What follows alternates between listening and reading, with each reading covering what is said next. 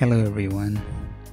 In this video, let me show you how to add the VerseVIEW remote to the OBS dock.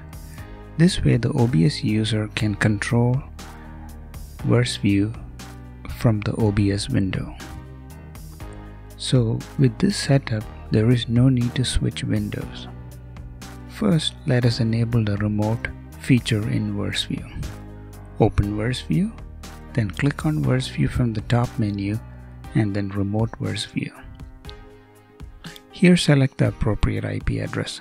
Choose 127.0.0.1 if VerseVIEW and OBS are running on the same computer.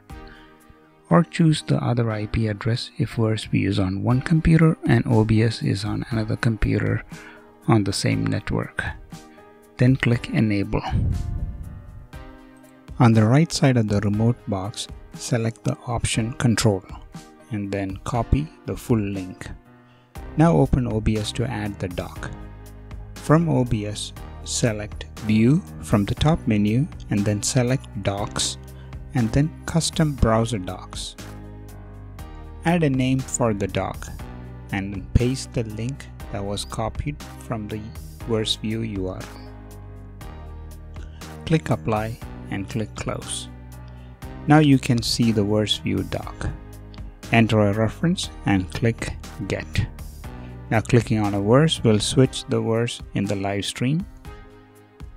Similarly, go to the Schedule tab and get the schedule. Here we can click on a lyrics and the lower third changes to the lyrics. This way we can control VerseVIEW presentation and lower third directly from OBS window. Hope this helps.